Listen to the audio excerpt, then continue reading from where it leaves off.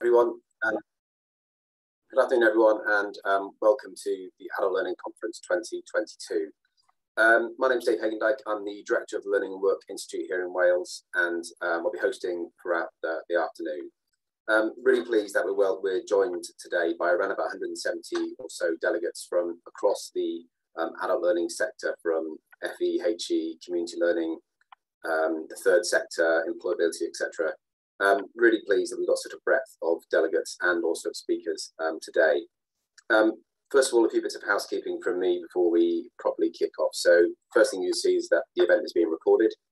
There is translation available, and that's there are joining instructions for the translation available in the chat. Any problems, please just post in the chat, and one of my colleagues will be able to help you find your way through that. Please as well post on social media, share your thoughts and views about the conference on using the hashtag, again, which is in the chat, and also share anything from our social media feed at Learn Work Cymru on Twitter. For some of the sessions where we'll be asking for questions, you can just post those in the chat function, the Q&A box, and we'll be able to pick those up and ask any speakers the questions. We have unfortunately got one workshop today. We did have two scheduled, but a colleague from Education Workforce Council, it's COVID, so we've had to cancel that session, unfortunately. But we will put that session back on. So I think it's a really important session for the sector, and we will be putting that session back on in the coming weeks for you.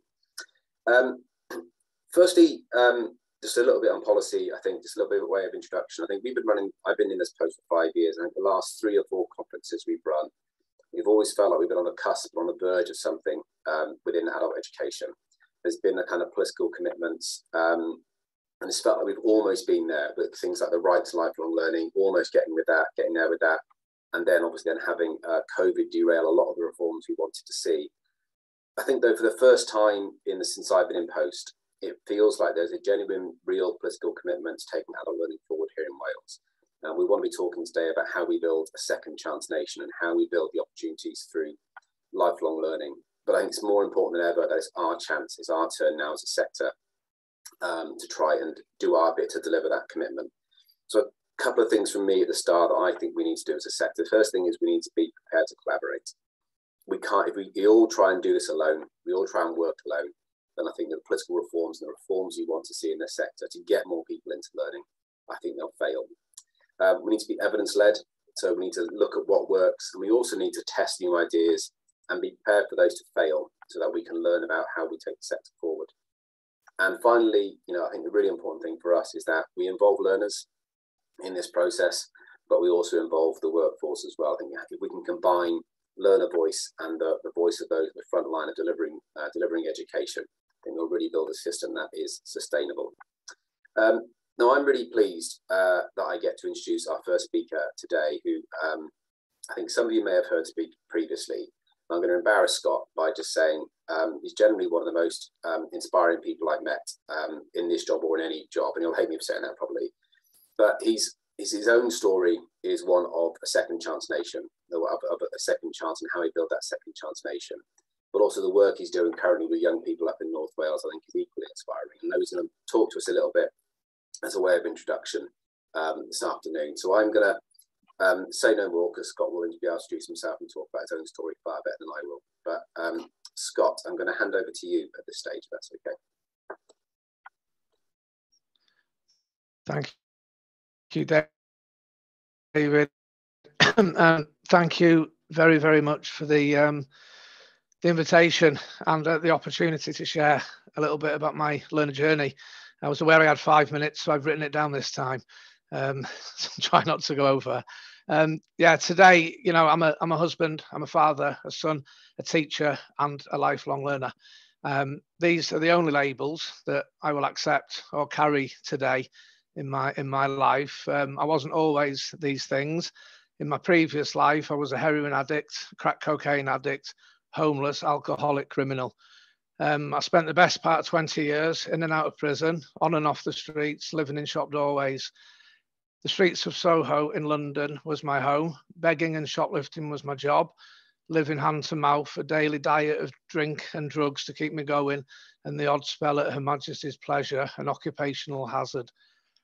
I'd wake up, I would beg, I would use heroin, I would drink, I'd pass out in a doorway, and I would repeat every single day. It was like Groundhog Day.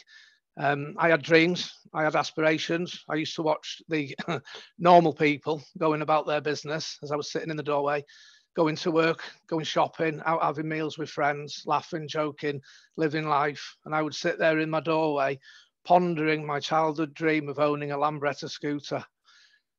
I dreamt of being somebody, of having a family, a life, children.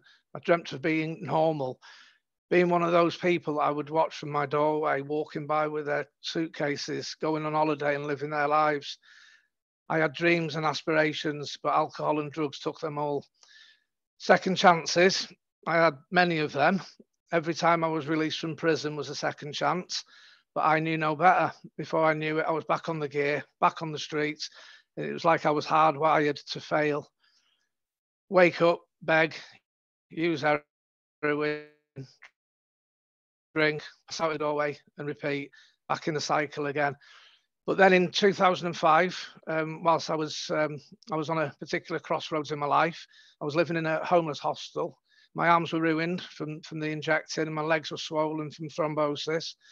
Desperate for things to change, a key worker suggested that I apply for a college place at a place in North Wales called Coleg Harlech. And that college, interestingly, was fondly known as the Second Chance University. It was a residential, 3 meals a day, a roof over my head, and I dived headlong into lifelong learning, and I absolutely loved it. At Coleg Harlech, I was surrounded by like-minded people, desperate for a new life, led by inspirational teachers who cared and really cared. The teachers and the staff just really wanted you to become the best version of you that you could be. I always joke that I'm sure that Maslow based his theory on Harlech, because it was all there from the bottom to the top. Physiological needs, safety needs, love and acceptance, esteem and self-actualization. And I was like a sponge. I absolutely loved it. At 35 years old, I'd finally found something, and I'd become somebody. I'd become a learner, a student, and I was doing something. I had dreams and visions, and it didn't end there. Education transformed my life. And actually, no, education transformed me. My old thinking, my old patterns of behavior, how I saw myself, and I started to question who I am and what is my purpose. And today, I'm a husband, I'm a father, I'm a son, a teacher, a lifelong learner. I'm a man of faith, but there is a saying that faith without works is dead. And my works, well, I found them through my second chance, which was the vehicle for me being lifelong learning. And my life today couldn't possibly look any more different than what it was all those years ago. I'm sitting here in my office now of the charity that I run in North Wales, working with young people and trying to help them not go down the path that I was once on. And maybe meeting some of them on the crossroads that I found myself on, pointing them in the direction of their second chance. And I do thank God every day for all these people, all you people, institutions that's made it all possible. A few years ago, I was privileged to win an award from the Learning and Work Institute, and that award opened the door to more opportunities. And today, I believe you're going to be hearing about TIThe, the new international learning exchange program. As part of the old Erasmus program with the Learning and Work Institute, I was able to travel to other European countries, something I would never have dared to dream. On those trips, I saw firsthand how lifelong learning was impacting the lives of people around Europe, and I was able to bring back what I'd learned back home to Wales. But also on those trips, I saw firsthand the impact of the trips themselves on both myself and the other learners and tutors. I saw participants on those trips grow before my very eyes, their confidence and self-esteem blossoming. So I am really, really excited about the opportunities that lay ahead with TIThe. And to be honest, I can't wait to put an application in because I would love to take some of the people that I work with today and see them experience what I've, experienced myself, and many, many others, a truly life-changing experience. So I want to thank you for everybody that's here today, the Minister and David, his amazing team, and thank you everyone for helping make Wales a nation of second chances. So I think that's my 5 minutes. Thank you very much. Thank you. Thanks, Scott. I think under normal circumstances, you have a big round of applause from everyone in the room. I think it's a really inspiring story. And I think you also, what you didn't touch on, and you can see the logo behind you, is the Youth Sheds movement. And you only touched on that, obviously, and there'll hopefully be opportunities to talk about that in the future. An amazing initiative. And I hope, well, we'll certainly send around details of that to colleagues. I think you're doing fantastic work with young people in North Wales. And thank you ever so much for the life-changing opportunity you're giving those young people as well. Thank you. Okay, really pleased now to have the opportunity to introduce our keynote speaker today, which is the Minister, Jeremy Miles. And I talked at the start about political commitment and political will, giving us the opportunity to transform the opportunities for adult learning in the sector. And there has been, and obviously the Minister will talk about this in more detail, but the commitment to the Second Chance Nation, the commitment to adult learning review that was promised in the manifesto, does have the opportunity to, I think, to really transform the sector here in Wales. And I'm really, really pleased Jeremy has found time today to speak to us. So I won't delay the introduction any longer, and I hope, I can't see Jeremy on my screen, but I'm pretty sure he's there. So I'll hand over at this stage to the Minister.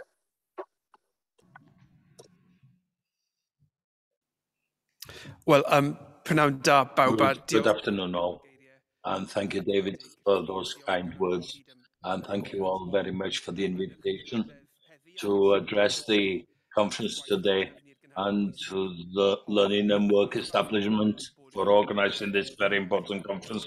And I'm very glad the conference is concentrating on building a second chance nation where it's never too late to learn.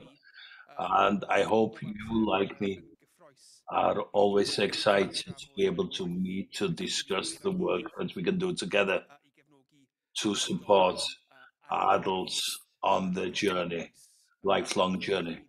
It's something that I feel personally very strongly about, and it's every time inspirational to be part of this type of discussion and to be able to learn from your experience that makes this difference in the lives of so many people. Before I start on what I want to say, I just want to say, if I may, Scott, it's just incredibly inspiring listening to your story. Dave told us it would be, but I mean, it genuinely is very moving, actually, to hear how education has transformed your life and potentially the lives of many, many others as well.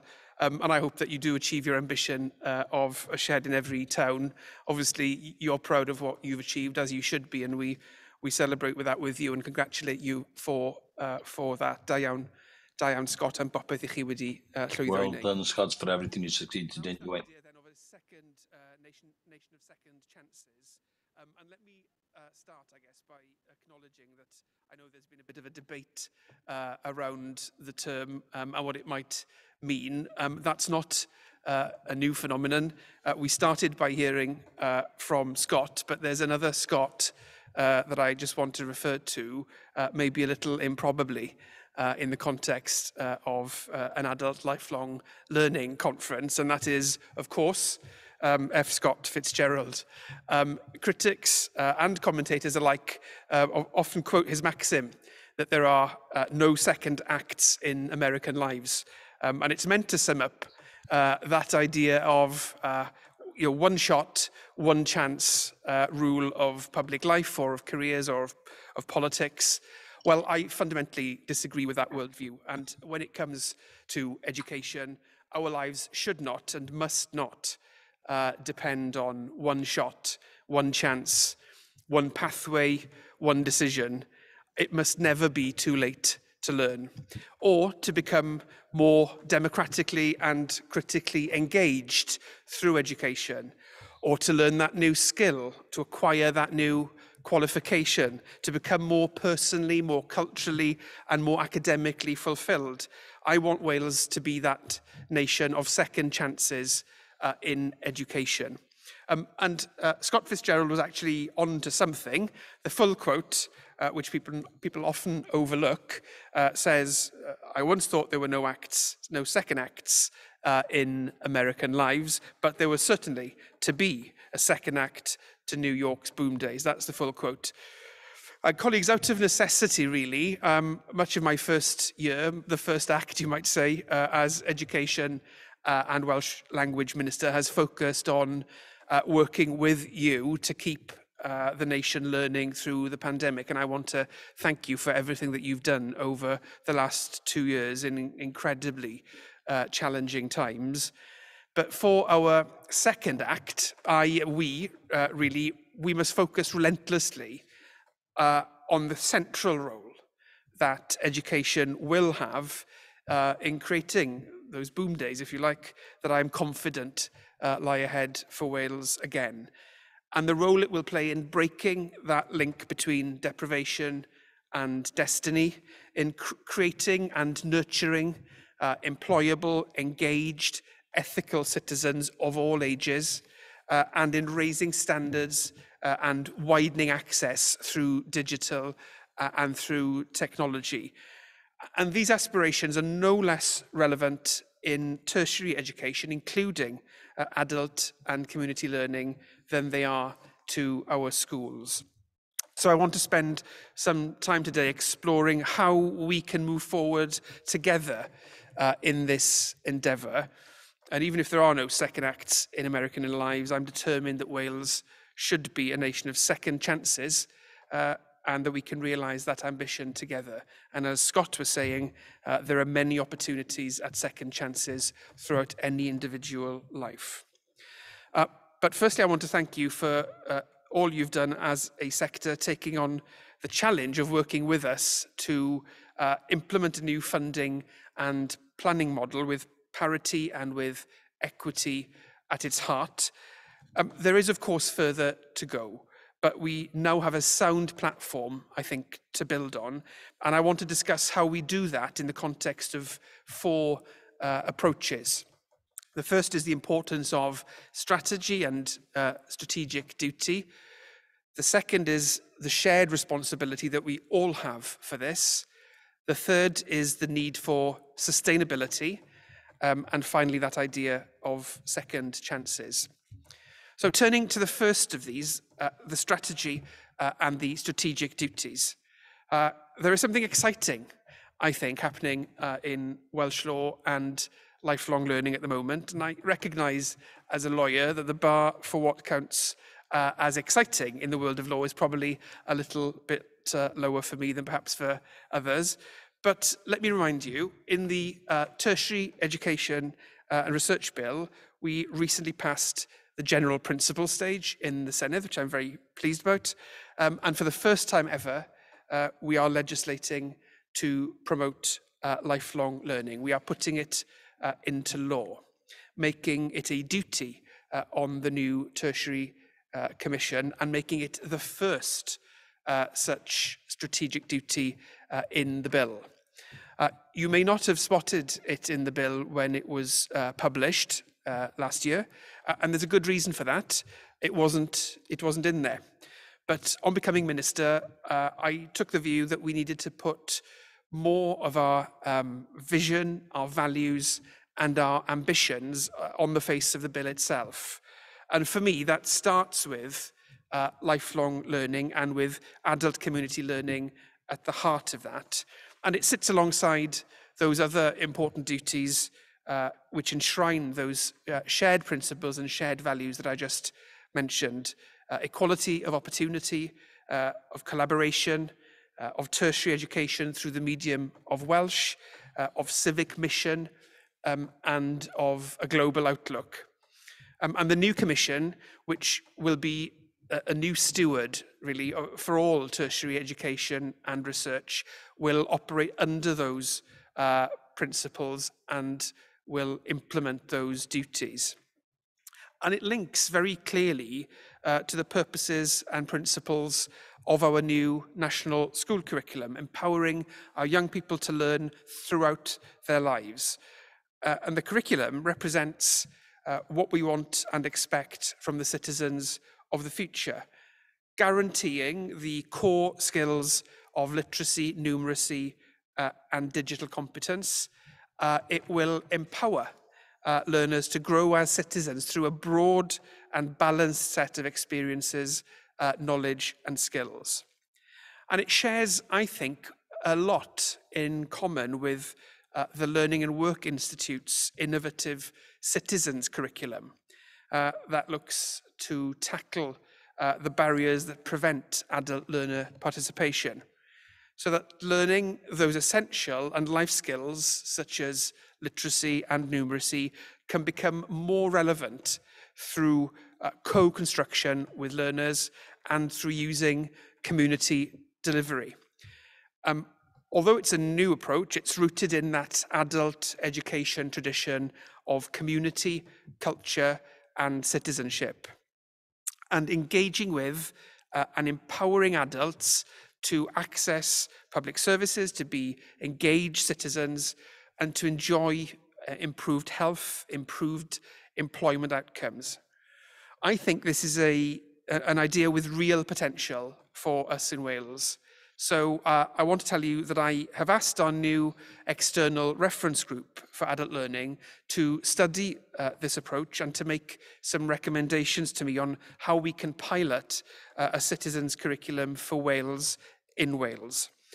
Our new school curriculum was co-constructed with those who have the experience of teaching our young people. So I want us to draw on that way of working, that spirit of co-development and co-production, and ally that to the expertise and experience at this conference so we can design a national framework which is ready to be adapted, designed, and delivered locally.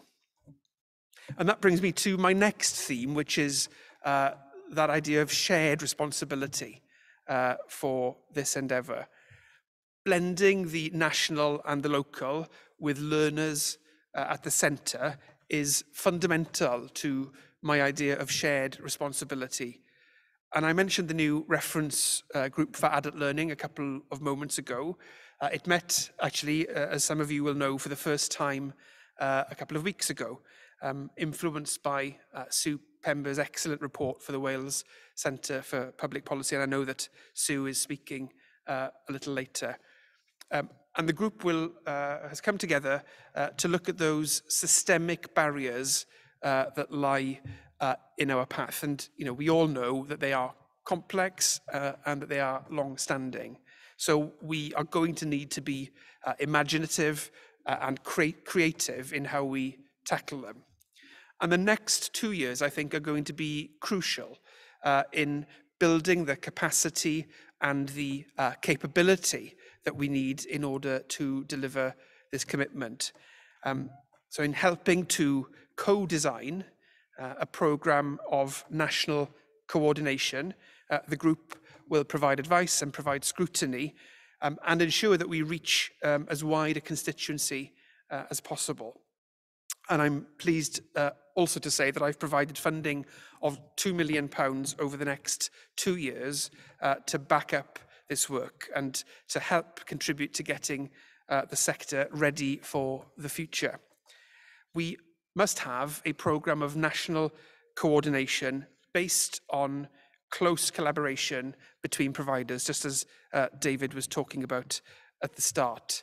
So my ask of you all here today is to engage with that so that we can work with and across the whole tertiary education system in that cooperative and collaborative way that we know will be more effective in the end.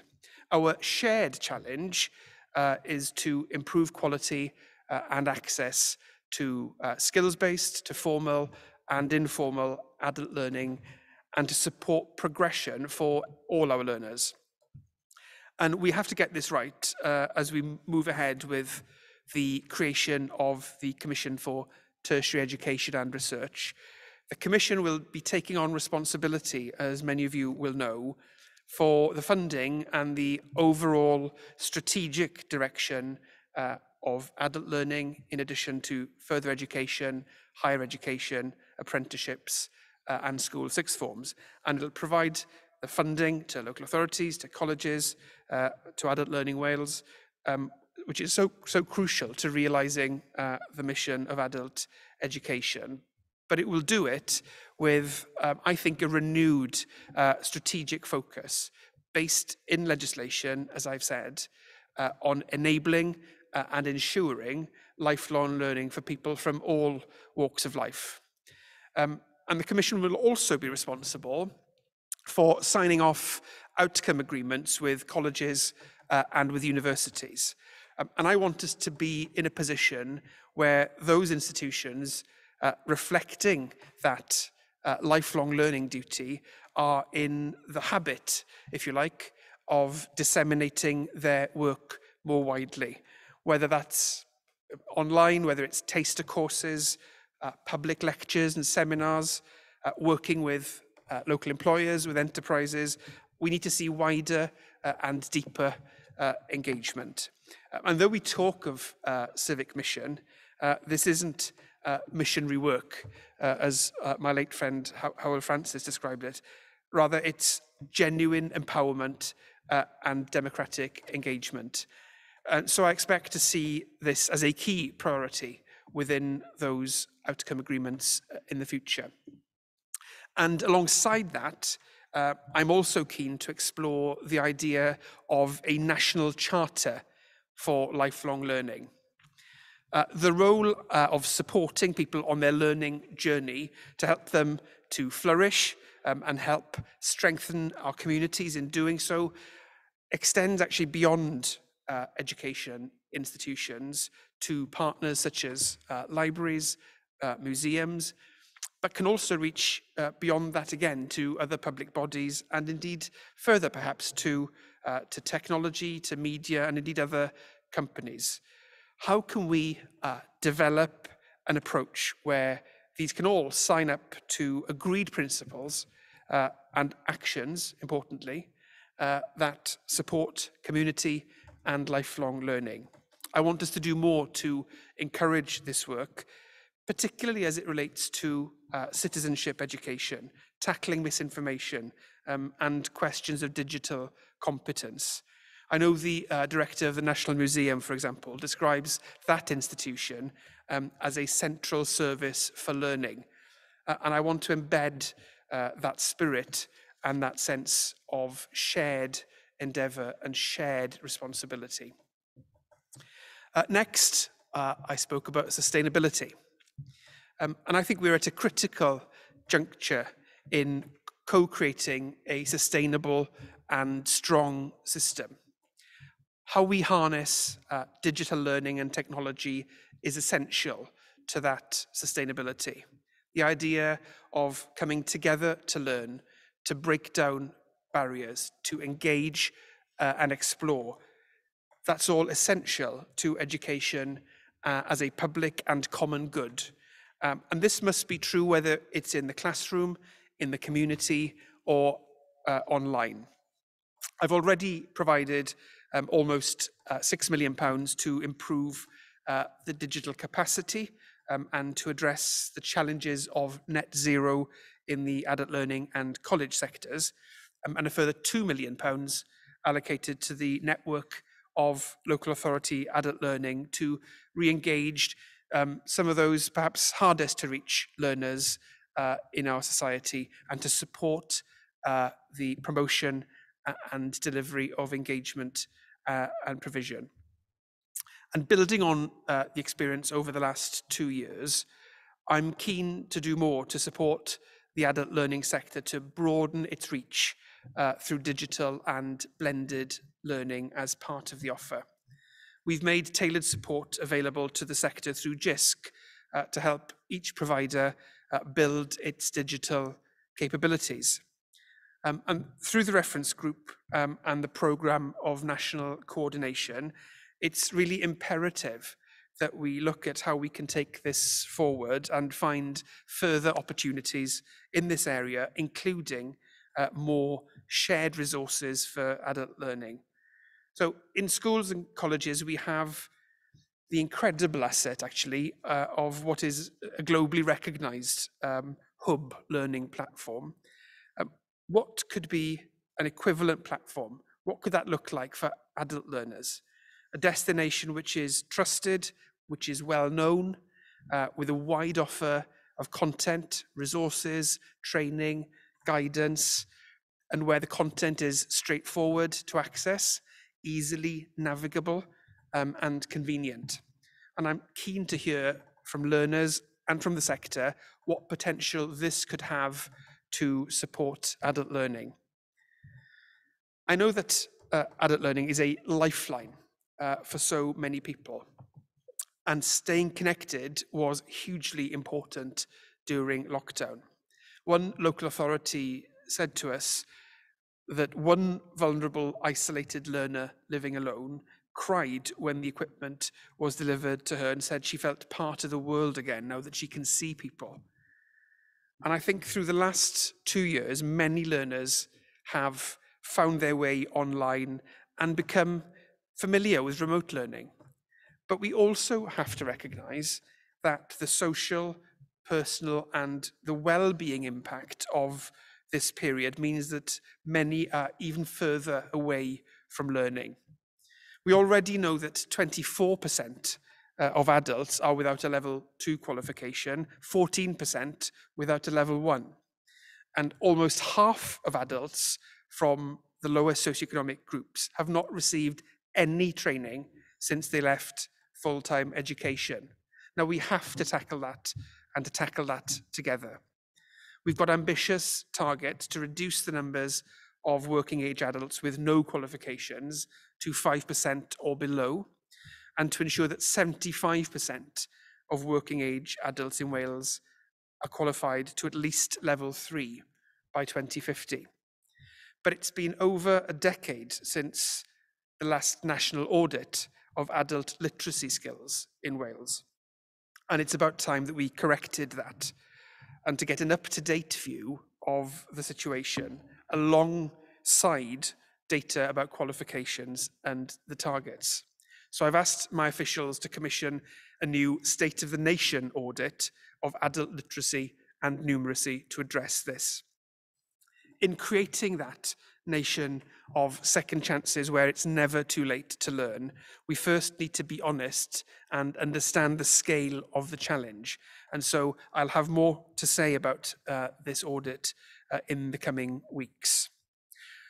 The sustainability of the workforce is integral in how we move forward successfully as well. And over the last 2 years, we've been able to allocate £175,000 to the adult learning sector to support mental health and professional development. And much of that has been focused on well-being support, helping to build resilience for both staff and for learners. And we'll continue to work closely with you to make sure that the support is there, the right support is there and in place.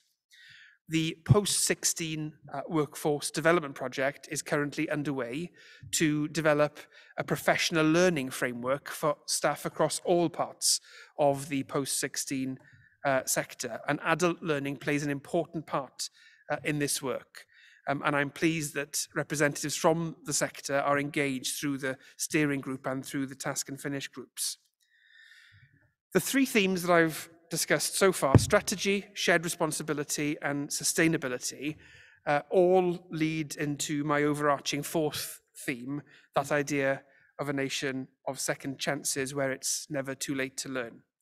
And I mentioned the misinterpretation of one of F. Scott Fitzgerald's famous lines at the start.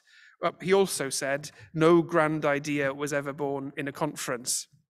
But colleagues, I can assure you the idea of a second chance nation was not born in a conference, but I know that it will develop and evolve and become tangible through the contributions and the ideas and deliberations of people in this conference and beyond. And we've already started to build that new approach, that new future. The new bill will place a duty on the Commission to secure proper facilities for relevant further education and training for eligible adults. Now, that's a big step forward in adult provision, and it'll be backed up by funding. And we will work with you to define the scope of that in regulations over the coming 2 years. My long-term vision is of that universal right to lifelong learning, to give every citizen that opportunity. And we need to work together collaboratively to increase the numbers of adults learning in Wales. I don't want us to narrow our sights.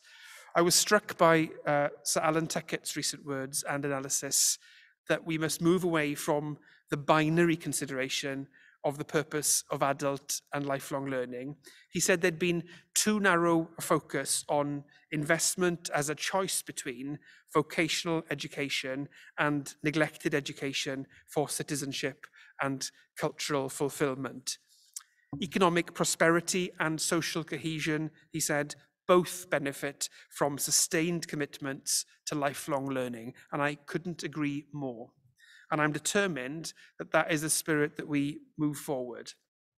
Initiatives like TIThe that we've heard a bit about and we'll hear more about, our new global education exchange programme, show the importance that we attach to creating those new opportunities. I know Susanna, who is the director of TIThe, is going to be talking to you about the programme, but I just wanted to say it's the best funded international mobility programme in Wales ever, with significant funding available for applications specifically from the adult learning sector this year. So let's make the most of this exciting opportunity, and specifically the exciting opportunities that TIThe provides for adult learners and staff across the nation. So I just want to conclude, colleagues, by saying I'm confident that we do have those boom days that we talked about earlier for adult learning ahead of us. It'll require us to keep the faith, to share responsibility, to create those opportunities that are truly sustainable. There's an old Welsh proverb that many of you will know that says, "Tri chynnig I Gymro," 3 times lucky for a Welshman. But education, chances, and true lifelong learning shouldn't and must not be a matter of luck. A true nation of second chances is one where we work together, build that shared citizenship, tackle the impact of poverty on aspiration, on opportunity, and on education itself. And nothing is more important for a modern and successful economy, for empowered communities, for a fair and inclusive society than that idea of a nation where it's never too late to learn. Diolch yn fawr iawn. Thank you, Minister. And interesting when we have some of these speeches, sometimes we often look for what's not in a speech. And actually there was an awful lot of content in there, I think, about how we can take the sector forward. Now, I think we've got an opportunity to ask some questions, if that's okay. Yeah, there we are. You're back on my screen now. Great. Thank you.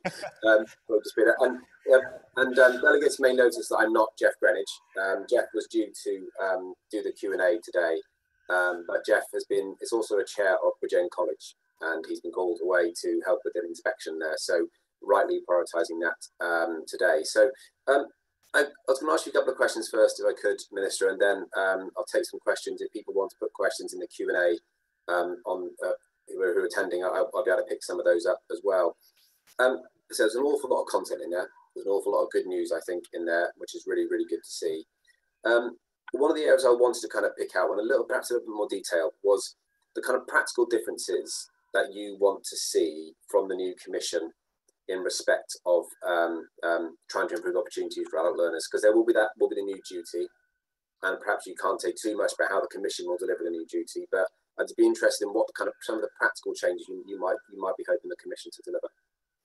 Well, I mean, you started, David, by talking about the importance of all parts of the sector working collaboratively, and we've got a stream of work going on at the moment through the External Reference Group, which is around developing a kind of approach to national coordination. But you know, I very much see the role and opportunity from the Commission in supporting that work of building a kind of coherent adult community learning sector where all parts understand their relationship to each other, and that are able to provide, I think, a more sort of navigable path for learners than currently exists. You know, there's an awful lot of provision of different sorts in different parts of the sector, which kind of converge around the learner in a way which makes it very difficult sometimes for the learner to know which path to follow. And I think we've got to tackle that as part of the work of the new Commission. I very much hope that will be, you know, an early priority for the Commission. On a kind of practical basis, I touched in the comments I was making on the new duty. So there's a broad duty in the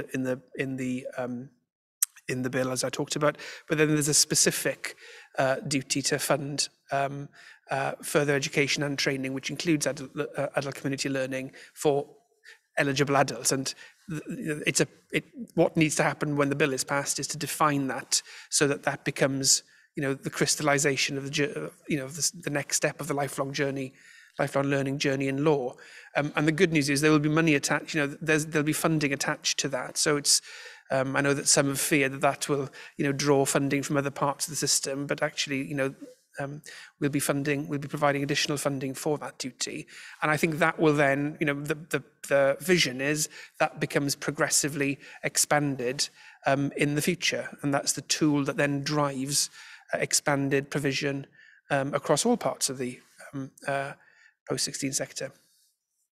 You know, absolutely. And I think there were certainly concerns, I think, initially with the bill, that it wouldn't recognise the value and the importance of lifelong learning and adult learning. I think, you know, I generally think the changes you made and the content of what we're hearing now, I think, moves us away from that, which is really positive. I want to just pick up on a couple of points. One of the comments that's come in the chat, and then essentially around that as well, was one of them, I think, is, I know you have already mentioned this a little bit, but it's the kind of the role, particularly of the adult community learning sector in delivering a vision for a second chance nation. But also one of the comments there I think is really important. It's around what is the role of small community venues in potentially delivering this? Because these are the hubs in many of our communities where the only place potentially you can access physical in-person adult learning within easy reach of, as well as the adult community learning sector, and potentially that kind of third sector as well, and the role of small community venues as well.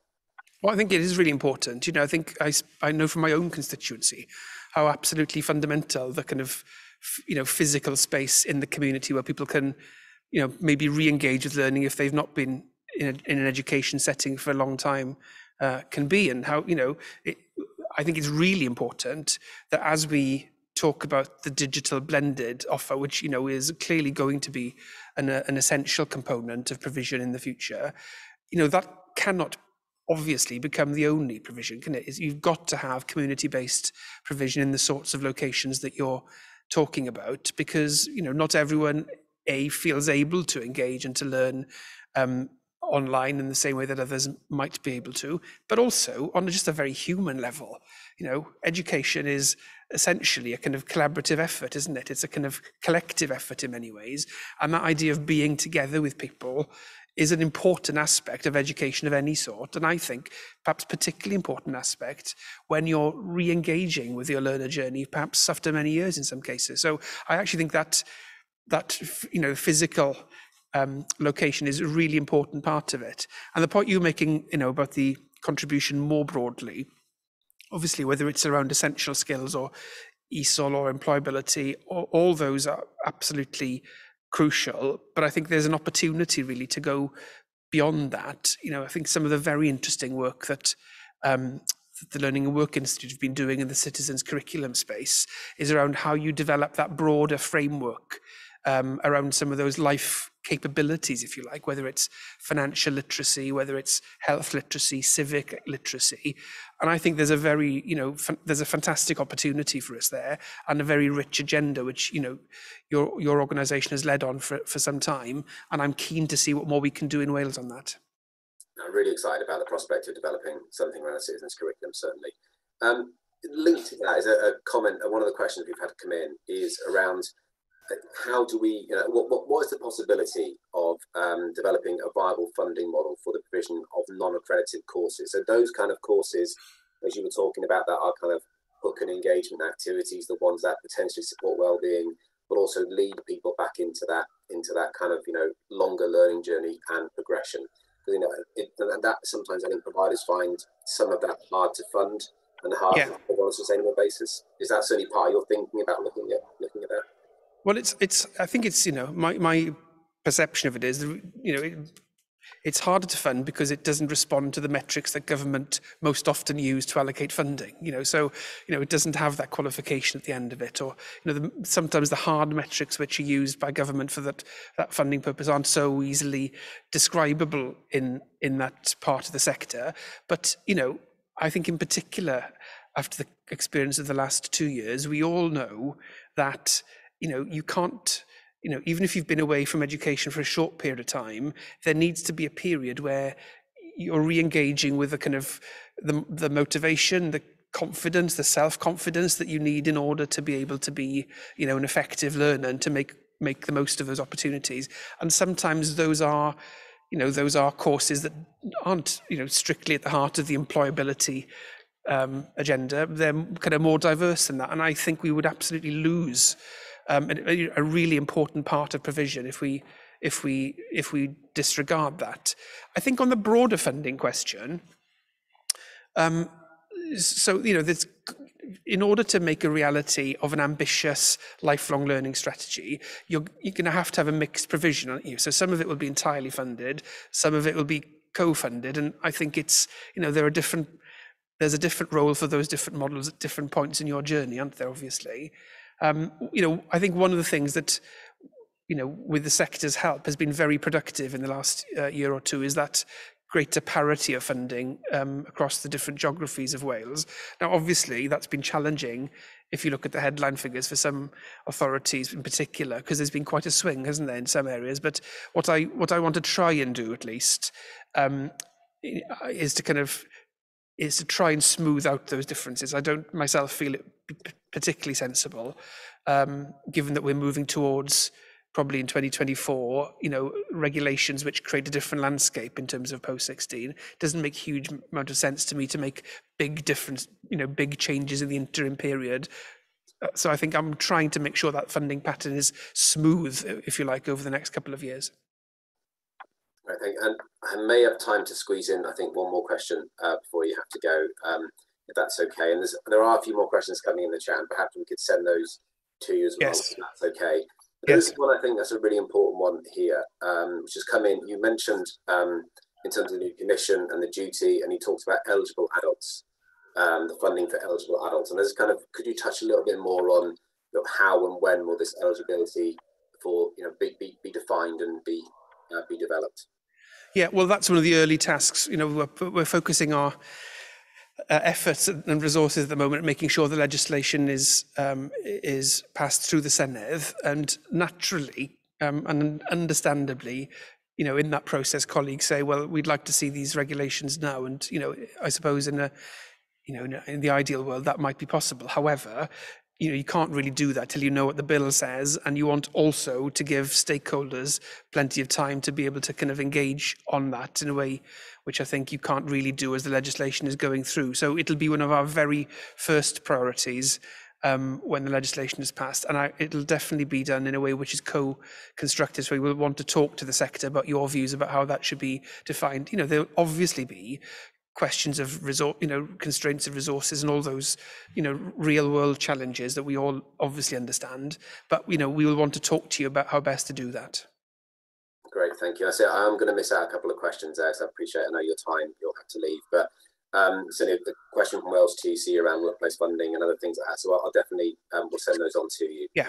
And look, I just want to say thank you for your time today. And thank you, I think, also for the opportunity that what you've talked about today gives the sector to try and develop something better for learners. And I think really the onus is now on us, working with you and your colleagues and officials, to actually make this a reality. I think it's very, very easy sometimes to sit back and just throw stuff at people and say, you're not doing enough.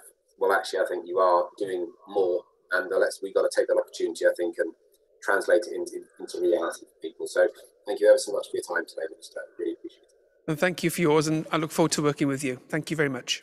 Thank you. Hopefully now, again, you see, I'm not Jeff, and Jeff was going to introduce our next speaker, but we've already heard a little bit about this, about the TIDE programme today.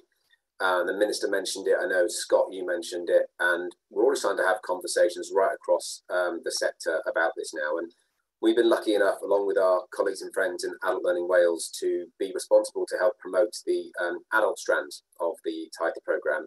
And really pleased today that Susanna Galvin-Hand, as the director of that, is here to speak to us today about the opportunities for the sector from that programme. And after this as well, a bit later on today, there'll be a workshop as well that we'll be leading to talk about the kind of practical elements of the programme. So Susanna, I'm going to hand over to you, if that's okay. Thank you.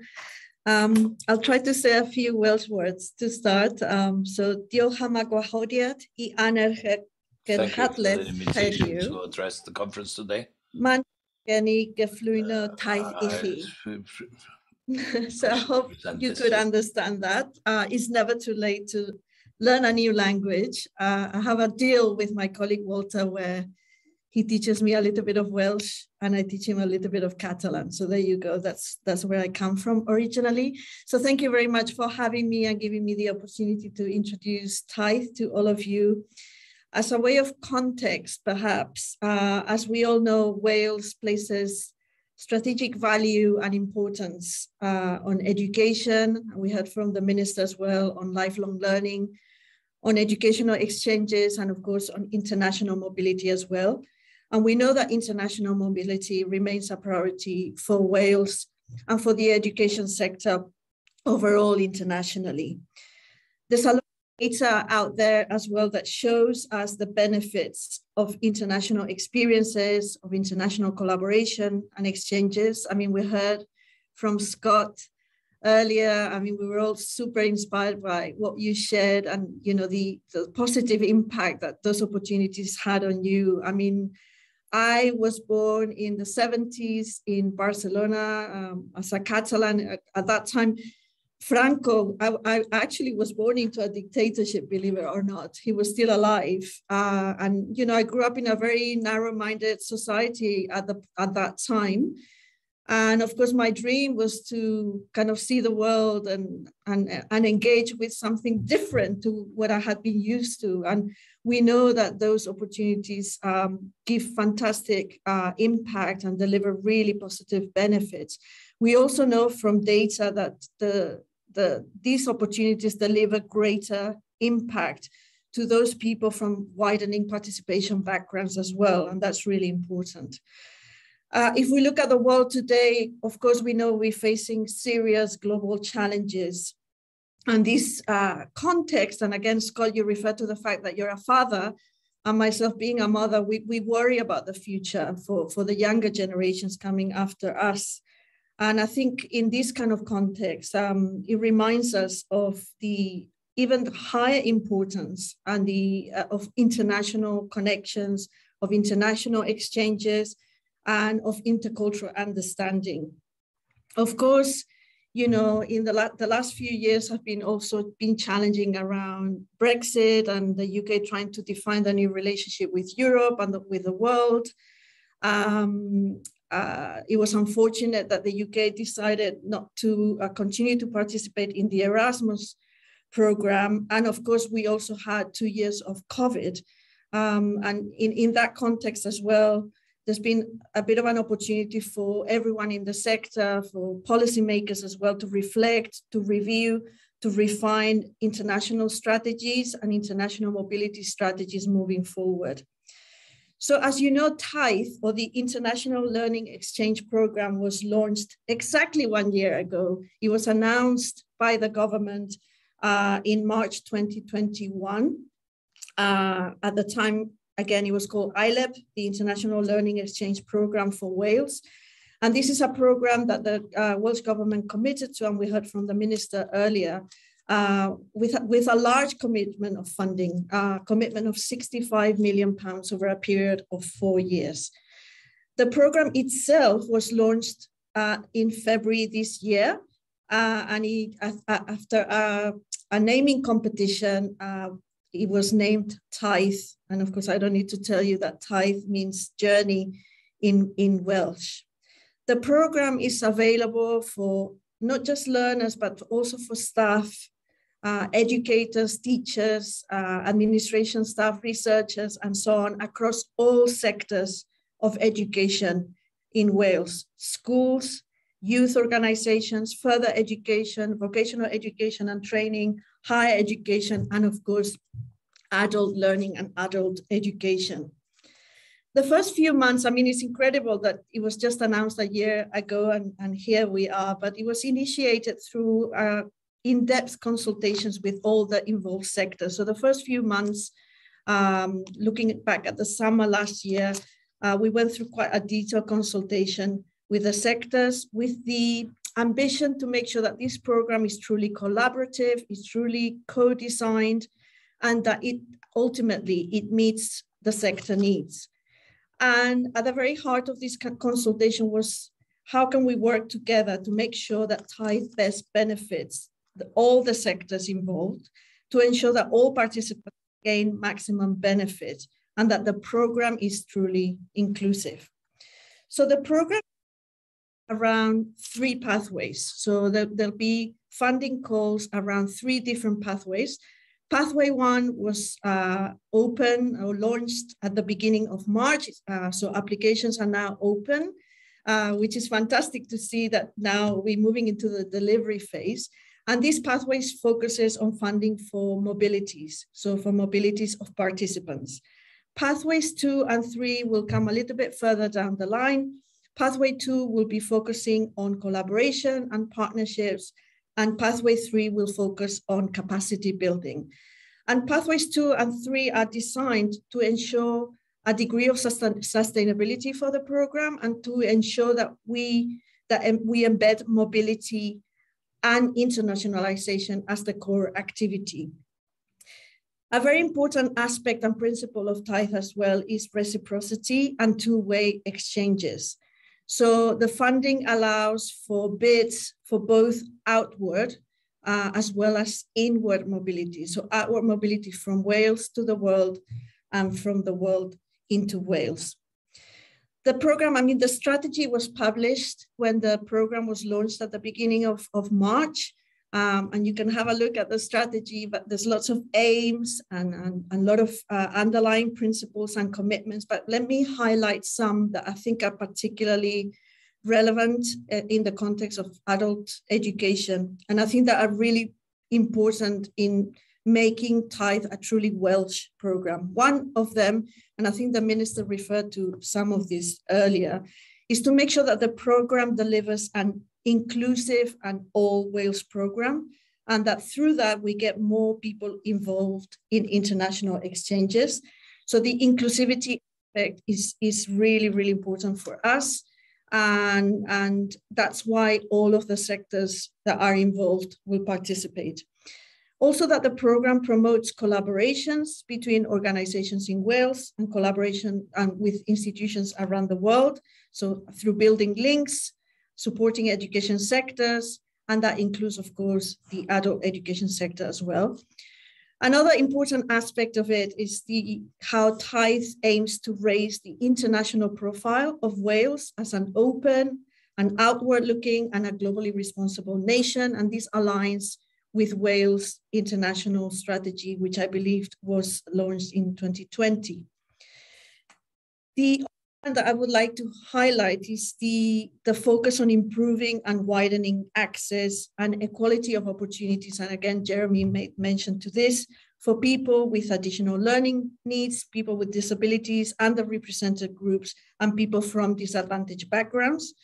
That the program also keeps at its heart an ambition to promote the Welsh language and the Welsh culture and showcasing Wales to the world. And also considering climate change, that the program also encourages sustainable travel. I think if we look back at the consultation and focusing a little bit more on the adult learning sector, I think one tangible outcome that came out of the consultation with you was the establishment of the Tithe International Strategy Group. And this was created to coordinate activity within the sector and make sure that we developed a strategic and joined up approach together with you. The consultation also made it very evident that there is a really strong desire from the sector to build international links and international partnerships and a solid foundation for future activities moving forward. And we hope that in that sense, Pathways 2, which again, Pathway 2 is about collaboration and partnership, and Pathway 3, which is about capacity building, will provide opportunities around these ambitions. Thirdly, Tithe also has committed funding to support what we call sector organizing bodies. The sector organizing bodies are there, and the main role is to support organizations within the sectors that they represent to make sure that those sectors engage with Tithe, that they feel confident to engage with Tithe, to support those particular organizations that maybe have very little experience or no experience at all of international work, and that they equip them with the tools and the information and the skills to engage and participate in Tithe. The sector organizing bodies are organizations with great experience of international education exchanges themselves. And of course, they have direct experience of the sectors they support. And as David mentioned, we are delighted to have Learning and Work Institute Cymru and Adult Learning Wales as the sector organizing body for the adult learning sector. Just to sum up and to wrap up, I mean, just to highlight that this is the first time that Wales is developing its own mobility program. And the minister made reference to the large amount of funding that has been committed to this. And on behalf of the team, Tithe team, we are very proud that we have gone a long way since the program announced a year ago, that the applications are now open. I don't know if you've seen the website, and you know, it kind of looks fantastic. We've got you as the sector organizing bodies, and we're so excited to be working with you. It is generating a lot of positive interest. I joined the team about 8 weeks ago. This is my 8th week, not that I'm counting. But since I joined the team as the executive director, the Tithe is generating so much interest since it was launched on the 4th of March, not just in Wales, but across the border as well and internationally. I've spoken now at quite a number of fora in different sectors, and I've talked to a lot of international partners who are really, really keen to engage with us. Only next week, I've been invited to give a full presentation to all EU member states just to talk about Tithe, and they're so keen to be part of this. And I think a lot of international partners are looking at Wales in a very positive light for their interest and their commitment to international exchange. And can I just finish by saying that while the program has been often referred to as a successor to Erasmus, to be honest, moving forward, our vision and our ambition really is to develop and deliver a program that is uniquely Welsh, that is from Wales and for Wales, and that we feel confident in the program's own identity and unique identity. So we're not just another Erasmus, but we are Tithe in our own right. Also, as a team, we want to make sure that the program delivers not just funding, that we're not just seen as administrators of funding, but that we deliver a service which is supportive, which is inclusive, which is involved, engaged, and which is friendly as well. This is the first year, it's a pilot year, so it's a great opportunity to continue to work with you and get your feedback, your input, and that we refine things as we go along to make sure that the program meets your objectives. Later, my colleague Walter will be delivering a full workshop on it, so you will learn more about the details on how to apply and the application process and so on, and can engage in a discussion. But I'll finish with the strap line for Tithe, which is Tithe is about taking Wales to the world and bringing the world to Wales. So we really hope that you will join us on this exciting journey moving forward, and we look forward to working with you. So diolch yn fawr. Thank you. Susanna, and yeah, really excited to be working with you on the programme.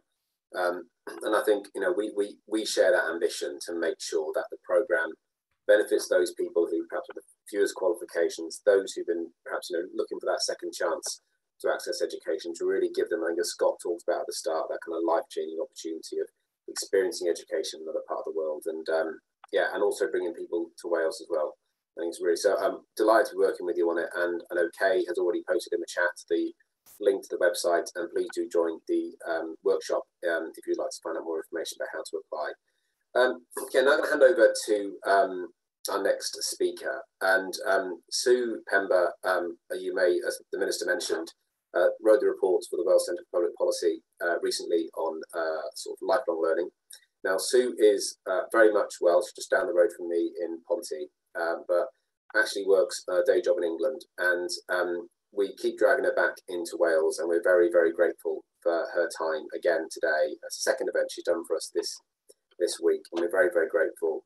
Sue, I'm going to hand straight over to you to talk about your reports, which I'm hoping most people have read or at least heard about. So I'll hand over to you. Thank you, Sue. Thanks, David. I just want to have a taste in England. I just want it. I want Susanna to come and work. We need to talk. I'm just going to share my screen, or try to, in a second. I hope you'll be able to see it. We've already practiced this, but lifelong learning hasn't quite got to me yet over this. Okay, from the beginning. I'm hoping you can see it. Yeah. Yeah, brilliant. So right. Now, this is really interesting because this report was done last year, and it was absolutely fantastic to hear the Minister talk this morning, because some of those recommendations that we have in this report, he's actually now talking about like they're embedded. So that's an interesting position for me to be in. So first of all, this work came from the Welsh Centre for Public Policy. They were asked by Welsh Government to look at several questions around lifelong learning. And what I'm going to do today, I'm nowhere going to go through the report. It's about 90 pages and annexes, and you can get at the full report if you haven't seen it here. So I've just picked out things that I think are going to be relevant to this audience, and I'm going to go through them quite quickly. But the first one I wanted to say and remind us all, and I don't think I need to with this audience, but I keep on feeling the need to remind people why lifelong learning is really important. And we talk about it now quite often, but why is the rest of the world talking about lifelong learning? It isn't all to do with that, this sounds dreadful and quite harsh, that governments want to be nice to their people. It's actually because there's a whole set of global issues that lifelong learning can actually resolve, starting off with things like recovering from COVID, like global warming, that now people need to know about it, you know, the issues that we've got around Brexit, the issues with migration. And then there's lots of issues, legacy issues about place and individual. You know, the Minister talked about poor English, maths and Welsh in Wales. We've got a legacy in the UK of poor skills. I'm still not really, you know, although I've been working in this field forever and spent a big part of my time on literacy and numeracy, I am still amazed that, you know, our young people coming out of school have still got issues with that go into adulthood. We've got unemployment. We've still got mining villages, not just in Wales, but in places like Kent and Yorkshire. And we've got areas of worklessness and lack of ambition and aspiration. And that's the two words that worry me the most. So when we talk as professionals about lifelong learning, that's fine. But when you talk to some, you know, young people, I call them young, but people in their 30s, and talk about their aspirations and do they want to go back to learning, they've had such a bad experience in school that actually lifelong learning isn't the word that we think it is. They're actually quite scared and nervous about it. And I think sometimes we sort of forget that. And then going forward, what are the jobs of the future? We've got new technology, we've got artificial intelligence, we've got, driverless cars, all the risks of redundancy. We've got new industries. We talk about the green industries, but we've got new industries we've yet defined. Most of us, even people on this call today, we might need a midlife career change. You know, it's no good thinking that we're going to go through life doing the job that we trained for in our early 20s. Life isn't like that at this moment. And therefore, we're also being told we've got to, you know, our pension might not happen until our, you know, 68th or 70th year or even longer. So we also got the older worker. And looking at COVID, yes, there's been a bit of a bounce back, but older workers still haven't bounced back into employment.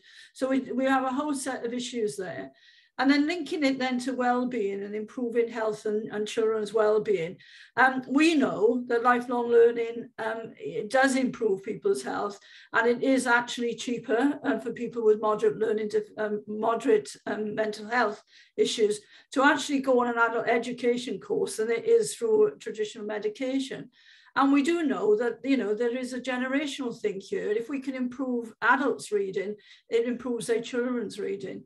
So when we use the words lifelong learning, we have to bear in mind all the time that lifelong learning is about solutions to many of these productivity and societal issues.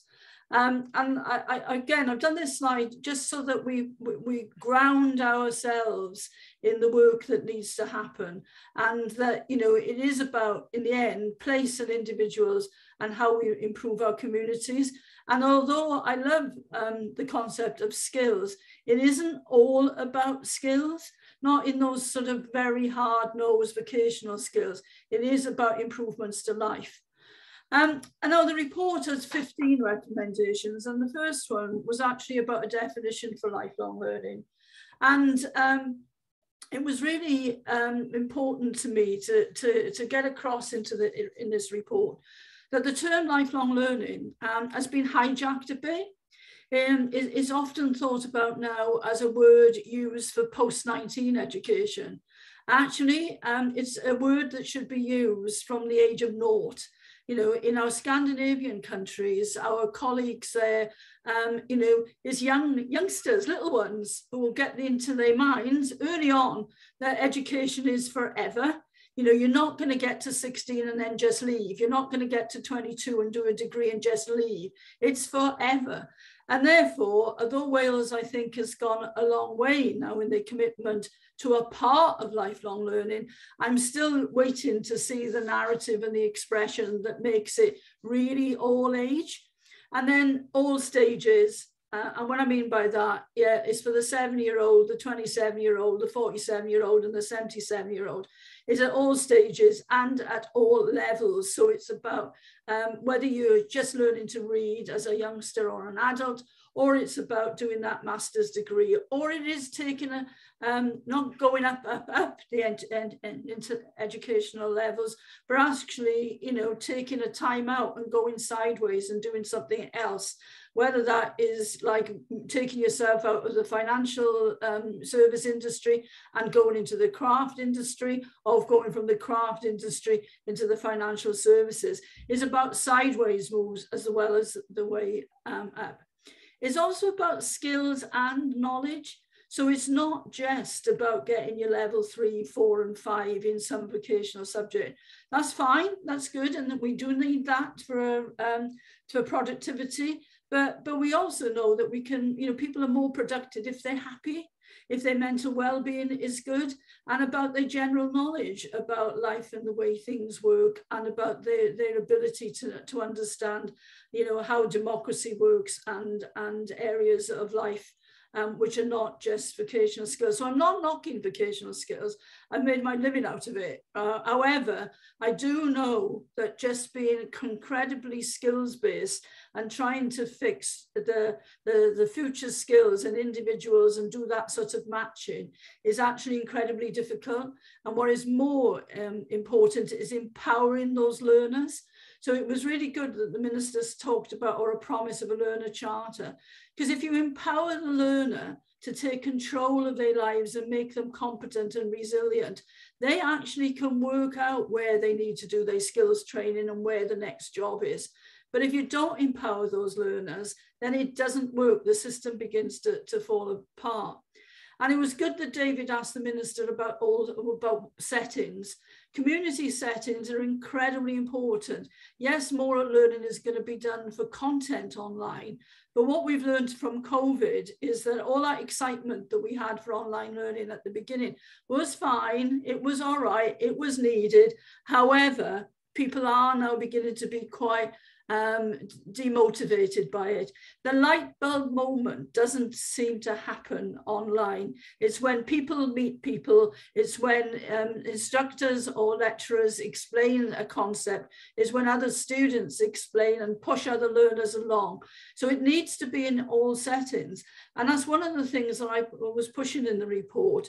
You know, there are lots of educational settings in Wales, but they are still pigeonholed for a certain type of learner. So university students go to university, college students go to college, community learning students go to community settings. Why? All those buildings should be open for absolutely everybody, and the resources should be able to be used and spread. And you talked, I think, when David asked the question to the Minister about a community setting, I wonder if you've got a number, because when we looked 18 months ago about the previous year in England, how many settings were being used, it was 10,000 learning settings. They could be Tesco's free training room, or it could be that church or Sikh hall, but it's amazing where education should be taking part. And that's when it comes to the sort of final component of a lifelong learning strategy. It's about informal and formal. And again, I think that it's now, you've got a chance to bring in that properly in Wales, so that the informal side of adult education is given as much prominence as the formal side. Because the world we live in is changing, and we need those informal settings to bring people back into education. So that's one of the recommendations in the report about, you know, what a lifelong learning strategy should look like, and what the components are of it.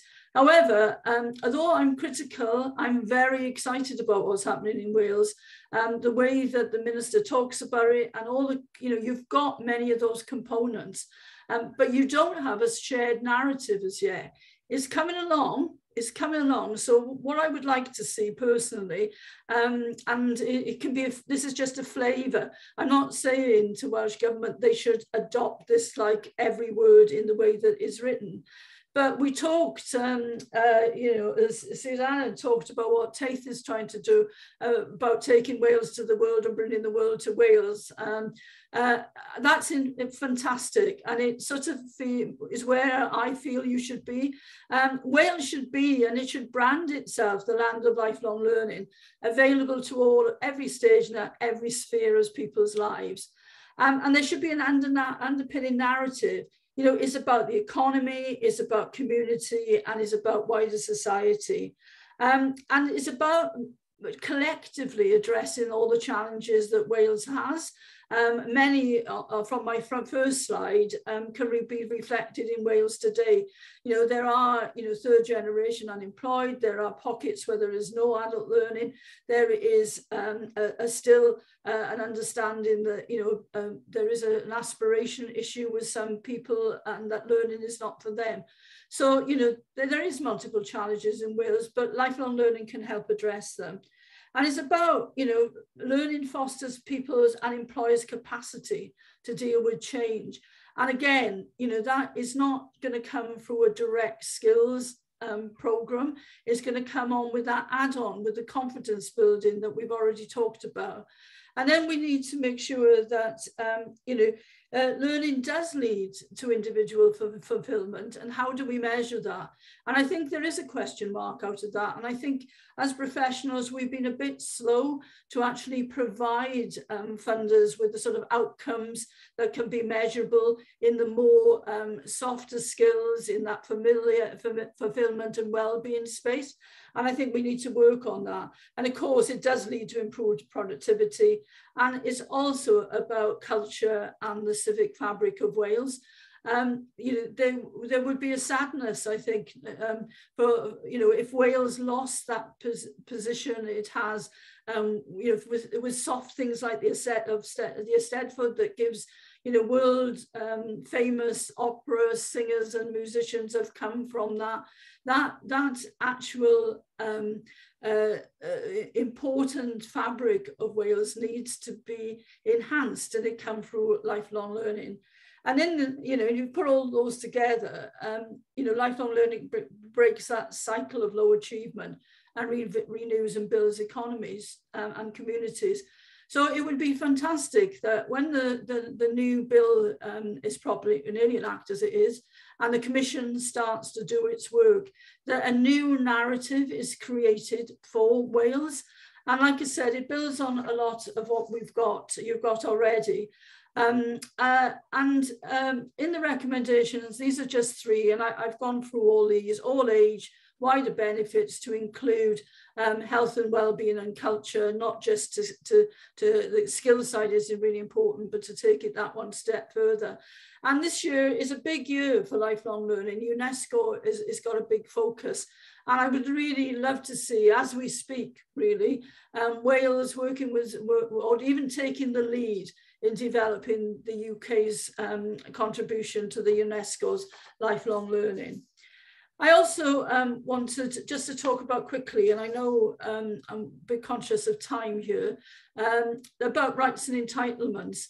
The full document sets out a set of rights and entitlements, and these are being covered in the new Act. However, I think it can go further. So, you know, when there is a funding right at this moment to you know, nursery, school and college, it just needs to go that bit further and be, I feel, use the language of entitlements. But saying that, you've gone a long way in the last 5 months, so I'm not going to quibble really over particular words. But I would like to see a bigger emphasis on the language, and people know that they can get free provision, and people can know that they can get up to and including a level 2 free. And I think it's really important that young people in Wales feel that they have a right to participate in employed apprenticeship, and you know, and a right and entitlement to stay on in education over the age of 16. And I also feel that the last bullet point, and I think we got a flavour of that from you, Minister, but I believe we've got a right to a joined up government response to lifelong education, and that's education, working with work and pensions, with health and other departments, and working, you know, for holistic solutions for individuals, including older people, families and workers with employers. I say that, and that's a sort of condensed sentence of what's in the report. But you can see it, you know, quite often that, you know, one part of the Welsh Government does one thing and another part of Welsh Government does another. It would be fantastic if they could be joined up, and I think that would be better for everybody. Now, on roles and responsibilities, you've got the new Commission. And I'm really hopeful that the new Commission will be a new type of arm's length organisation, that it is very clear about the roles and responsibilities between Welsh Government, the Commission, and what institutions do in Wales and other collective bodies. And this is taken from a UNESCO document, but it would be great if we could possibly have a culture of lifelong learning that is developed within an environment, an enabling environment. And that, to allow that to happen, there needs to be this joined up government. There needs to be multiple spaces used for learning. There needs to be well use of technology, of course sufficient funding, but there needs to be a strong shared social fabric of society. The society all wants the same thing. And that goes back to the aspiration of the individuals who live in Wales. And of course, there should be inclusive skills and education policies. And the strap at the bottom, it says, you know, from early years to a lifetime. And it's supposed to should be informal, and it should be also formal. So to me, if Wales can develop this really enabling environment, and I think, again, you're right on the threshold of doing that now, it will be a fantastic achievement. And one of the things that we were asked to look at was about how we can support, how could Welsh Government support institutions to increase participation? And I just brought this slide in. It's sort of 2/3 of the way through in the report. And one of the things that came out from me talking to institutions, all different types, from universities to colleges to adult ed, institutions, was that you need from government now a consistency and sustained key message and narrative. There's been some brilliant words spoken and written about adult education in Wales over the last 10, 15 years, but they're not sustained. And now you need that long-term vision and funding certainty. You definitely need what they're looking at in England at the moment, which is 3-year funding agreements and 10-year visions for funding. It definitely needs those types of certainties put in place. There also needs to be this understanding that actually to be quick, agile, is best left to an institution to determine what the local need is. Wales is geographically quite large. To determine, from one central place what a village needs or what a town needs is often not the best way to do it. It's actually giving the flexibility to institutions to determine what is needed for their area. I talked about the joined up government, but I also think now is on institutions to collaboratively work together. So you take a geographical spot in Wales, you say, well, who's working in it? What colleges you've got, what adult education services you've got, what university, what independents, what national organisations, what informal organisations are there, and you map what is needed and you fill the gaps. And those gaps should be about learner progression, clear gateways and signposting where people can go to and where they can get support. So the last few words are, like I said, I'm really excited about where you are in Wales. You're in a really good place with a very supportive minister and administration. You've had some new funds, which are unbelievable, to increase participation. You probably don't realise how novel that is. Not the rest of the UK hasn't had those sort of funds. You've got a new commission who can now work out, with Welsh Government, its remit, but more importantly, how it's going to work, how it's going to be joined up, how it's going to do some of the things I've just described, and how it can reduce bureaucracy. The last thing you need is a new commission that becomes very admin, very processed, very spreadsheet orientated monitoring outcomes. You've got a chance to say something new, and you've got a promise of a citizens curriculum and a learner charter. But I know, I think there's over 100 on this call. I know, I've been, like I said, worked a lifetime in adult education. Nothing will happen unless educational professionals are behind it. You know what you learners need. You know how to help them progress. You know what is needed for your own staff development and how you can bring about this vision. And it won't happen without your knowledge and expertise. And I'm hoping that will be really recognised in Wales, that educational professionals as where it is at this moment, and learners absolutely need them. So thank you for that, David. I think I might have run over. Yeah, I think a little bit, that's absolutely fine. I think we're going to move on to the next section. I think so. As if you, And you're going to chair the next section, I think, aren't you, for us, Sue? Yeah. The panel. And I'll leave you maybe to introduce the speakers, if that's okay. But thank you. And again, just on behalf of Learning and Work, thank you for your support. But also thank you for the report, because I think it's given a kind of shot in the arm for us to move forward here in Wales. Brilliant, thank you for that. And like I said, it's nice to have a report when things get impact. Have impact straight away. So this session is really interesting because there's a panel, and they're each gonna, and I think it's just about time, they're each gonna talk for 3 to 4 minutes on how Wales can build a second chance nation. It's quite interesting because Catherine and I seem to be following us around for the last 24 hours or 48 hours, but that's all right. So we got Catherine first, then Kieran from University of Wales, then Phil from the Vale of Glamorgan, and then Kelly Fountain. So we're going to start, Catherine, with you. So you've got 3 to 4 minutes. What a challenge. Thank you very much, Sue. So Prynhawn da, good afternoon, everyone, and thank you for the opportunity to speak today. I'm Catherine Robson. I'm the Chief Executive of Addysg Oedolion Cymru, Adult Learning Wales, the National Community College and Voluntary Movement for ACL in Wales. With around 25,000 enrolments annually, we are the largest ACL provider of pre-entry learning to professional level qualifications, and delivering 50% of all ACL provision in Wales.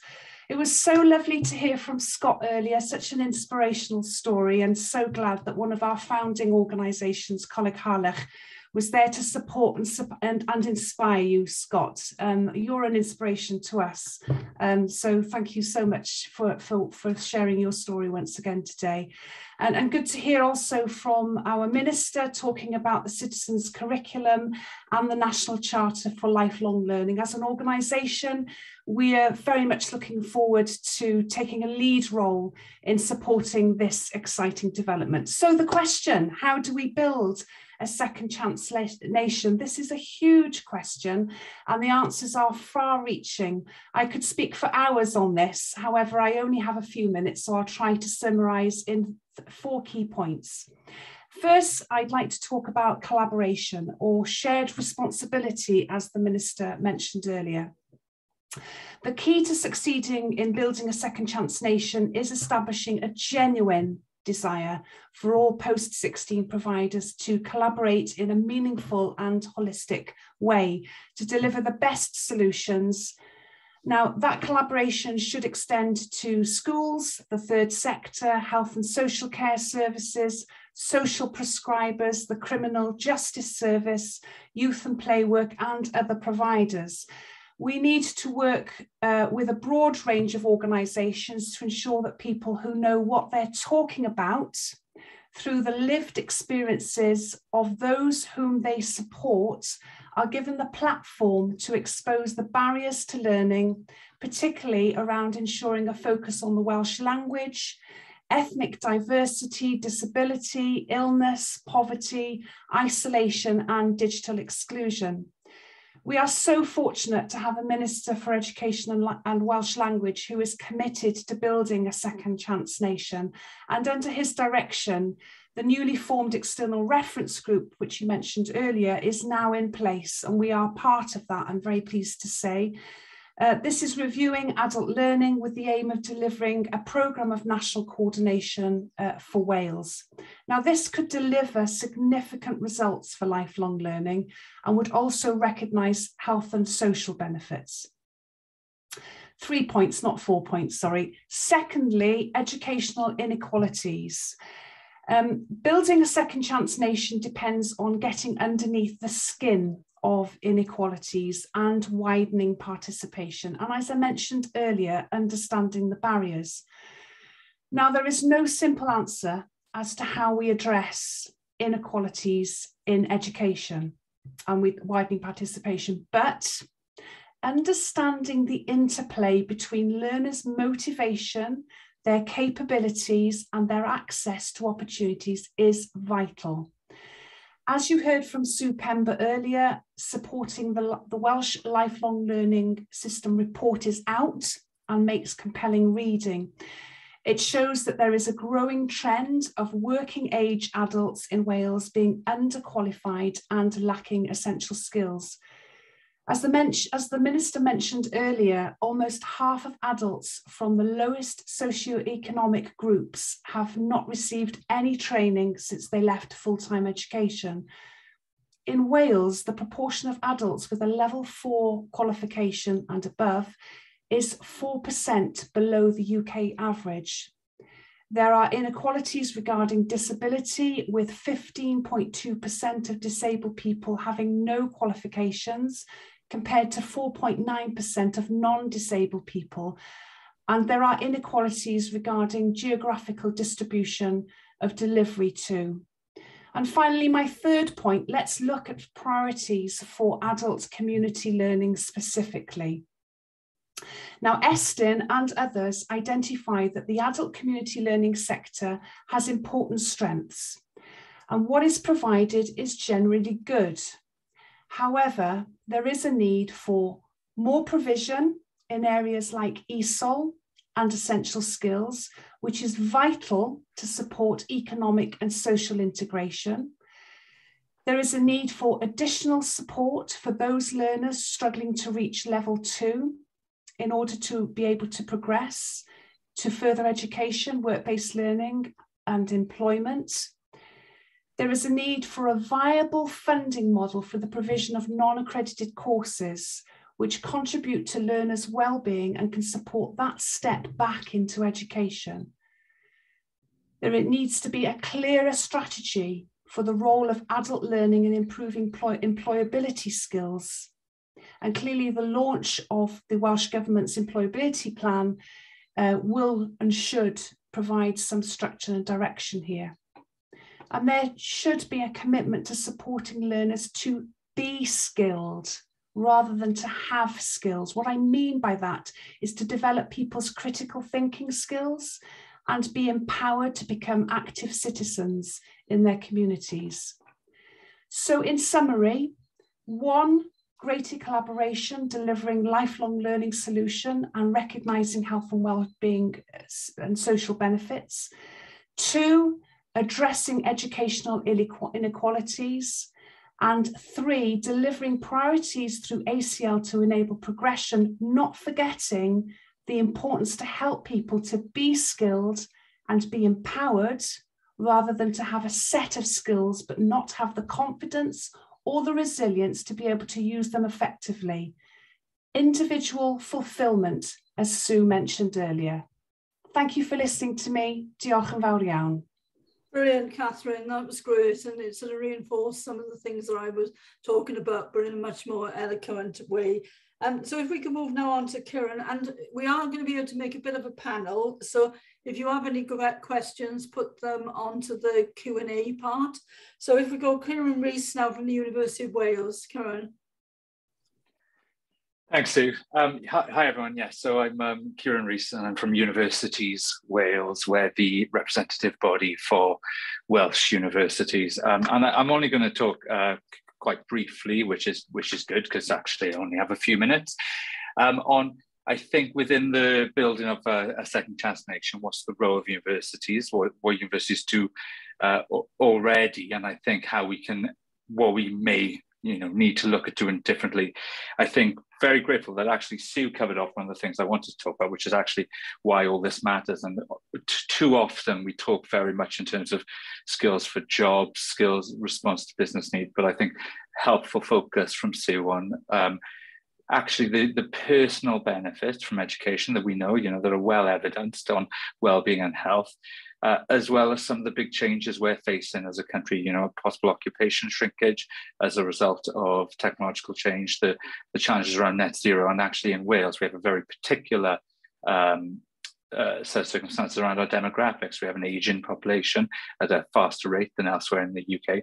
And for the next 7 to 8 years, we have a shrinking pool of new entrants to the workforce, which it inevitably will have implications for the availability of suitably qualified people in Wales. So I think for us, our view is education is transformational. It transforms lives. And we have in Wales a strong record of widening access. But I think it's helpful to look at the role of universities more broadly. I mean, everybody typically will think of universities as being for 18 to 21-year-olds doing undergraduate degrees, because that's a big part of what universities do. But actually, a third of our students are over the age of 30. And when you look at the source of activities universities do, it covers things such as workplace delivery, continuing professional development. So Welsh universities deliver 250,000 days of CPD a year, short courses in community, but also then, and I think the other thing I thought was really interesting that was raised earlier in the day was the importance of those informal settings. And universities do perform a civic role as well. We see short courses delivered in community centres, through other education providers, but also opportunities for informal learning, such as exhibitions, open lectures. And I think the use of those community assets is something that we have a good track record of, but can also, look to expand upon as well. The other thing I was going to mention, which Catherine raised, which is, of course, the qualification levels in Wales. And when you look at us compared to the UK as a whole, we have more people who have no qualifications, and we have a lower proportion of people who have higher education qualifications. So in Wales, the makeup of our, of what what qualifications people have is tilted. And I think related to that, and what we are always keen to explore is how disadvantage and inequality persists. It used to be the society would help you get to level 2, and then you're on your own. There was level 3, and actually when you look at it, there was an interesting piece of work from the Sutton Trust last year, which shows that actually it's not essentially surprising, but those from the most disadvantaged backgrounds, even if they get to say level 5, level 6, are less likely to progress onto level 7. And I think we know higher attainment through the levels delivers those benefits Sue was talking about. And there's something in the Second Transformation about making sure people can travel across the qualification levels, really, and that we remove as many barriers as possible. We're really fortunate in Wales because we actually have a student support system that makes a lot of that possible. We have support for postgraduate students that delivers the equivalent of a living wage. We have support for part-time students. We maintain a progressive grant system. So in that sense, we have removed quite a few barriers already. But I think, without going into detail in this sort of opening gambit, there are other things we can look at about how we can get provision more accessible across different communities, how we can better use the credit and transfer system, but also how we can expand upon some of those informal opportunities. I think the last point I wanted to make, it was a really interesting slide you put up, Sue, on how we can support increased participation. And I'd add another point, actually, which is role models. We held a roundtable recently on lifelong learning, and one of the learners attending spoke a bit about her reasons for going to higher education as an adult learner. And she was very clear it was a very big step for her. But the thing that made a difference is her younger brother had gone to university, and she'd sort of seen the benefits of that. And that gave her sort of the idea, the confidence to look into pursuing it herself. And initially she talked about doing it because she wanted a better job. She wanted more of a career. She said by the time she got to her third year, she didn't really care about the job so much anymore. She was just enjoying the learning. And I think that sort of reflects a number of the comments people have made over the course of the day. And then she said that after a couple of years after she'd gone to university, her husband was made redundant. So he decided to go to university as well. So I think there is something about the visibility, I think it's, if you know someone who's done it, or if you can see someone who's done it, it makes it much easier to make that step yourself as well. That's all I'm going to say at this point. Thank you. Brilliant, Phil. Kieran, I totally agree with that as well. Yeah. If you've got one family member, you should be able to get 20. I mean, that should be a target for everybody. 1 in, 20 more. Right, Phil. Phil from Southard. Phil Southard from Vale of Glamorgan.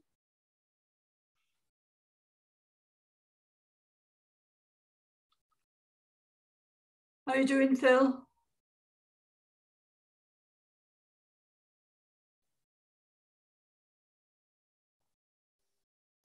I think he is there. Sue, but he hasn't turned the camera on or Michael. Maybe Mark to move on to the next participant. Maybe. Okay, so that's Kelly Fountain. Hello, Kelly. Yeah, how are you? We're good. Brilliant, thank you. Good afternoon, everyone. Thank you for the invitation and the opportunity to speak to you on behalf of the FE sector. I'm Kelly Fountain, and I'm the Vice Principal for Academic Services at NPTC Group of Colleges, and I'm also the Chair of the Talbot and Powys Joint ACL Partnership. And I think from an FE perspective, FE has literally given thousands of people second chance in education. So for me, becoming a second chance nation is positive, as it'll pick people up who've missed out on opportunities the first time round. There are a substantial number of people in Wales and across the UK where FE has played a major catalyst in changing lives, and we've heard about the transformational impact this afternoon. But for me, there are 4 key priorities to us becoming a successful second chance nation. Some of these priorities have been mentioned by my colleagues, which is really reassuring because it just reinforces how important they are. Firstly, education has to be accessible in the community. We must remember that for some of our adult learners, actually putting a foot into an educational institution may be a step too far, especially if they've had a previous poor experience of education the first time round.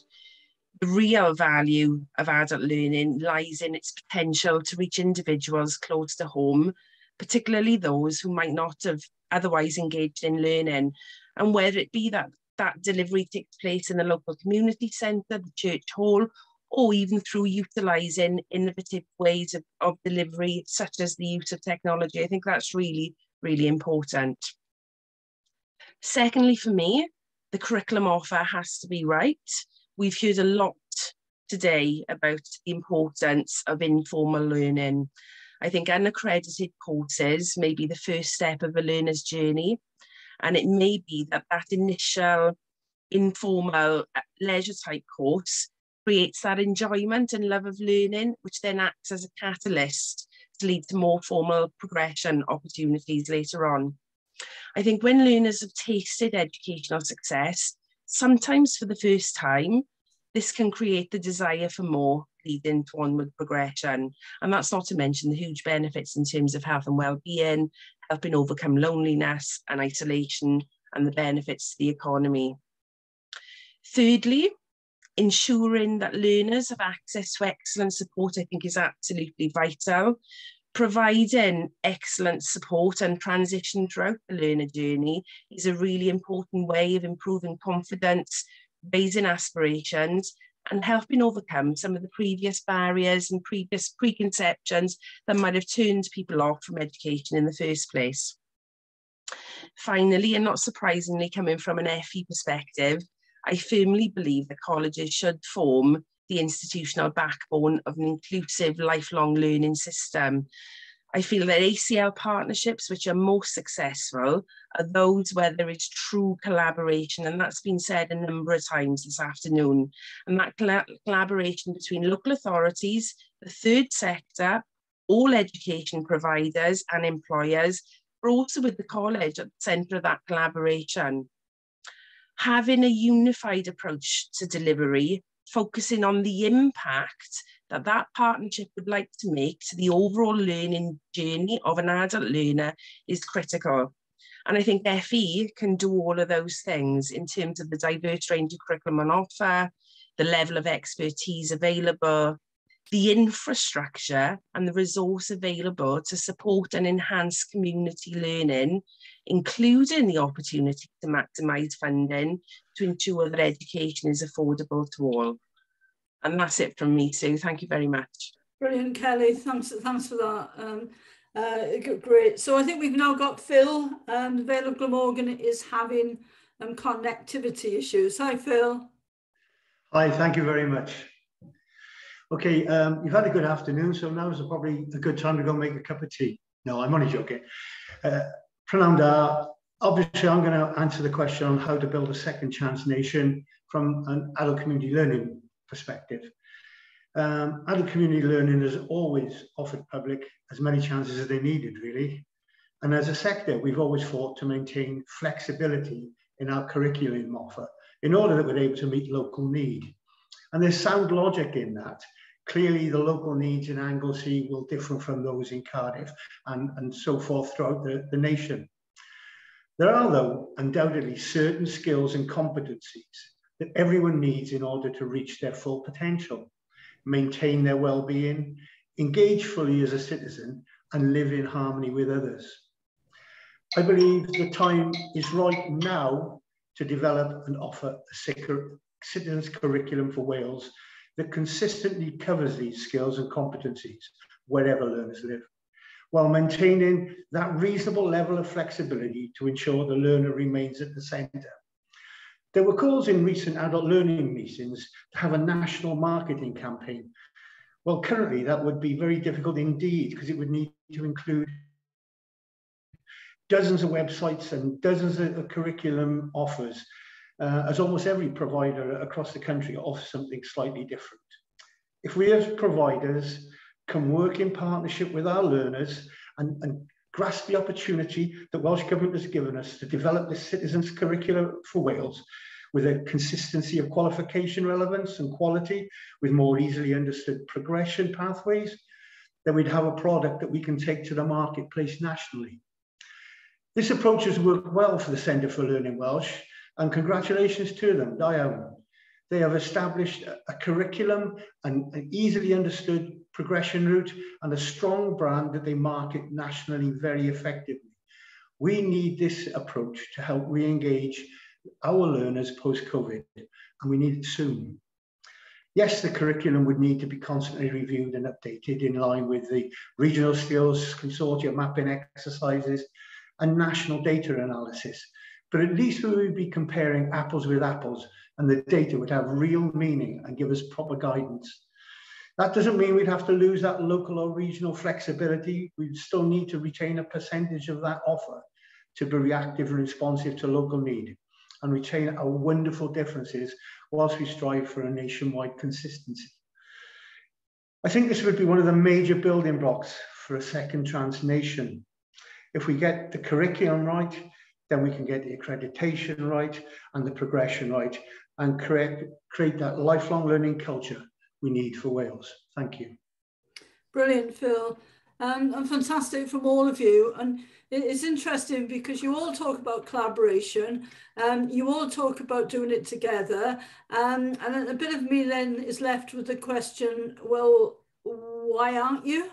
You're doing it in certain areas, I know, but it does need to, that good practice needs to spread right across Wales. I'm being a bit of the, hard pusher here, really. I think you've got that chance to do it now, and you do need to do it. And I don't think you need, to stand your ground and say, well, we the universities, we the colleges, we the ACL. You're actually one service now for lifelong learning, and I think that would be a sort of change of way. I've only got one question, which is a bit sad, really, and that question is for me, which says, would you agree that community venues are a stepping stone to other learning venues? Well, absolutely. And I also don't believe it's a stepping stone upwards. I don't know, can you have a stepping stone upwards?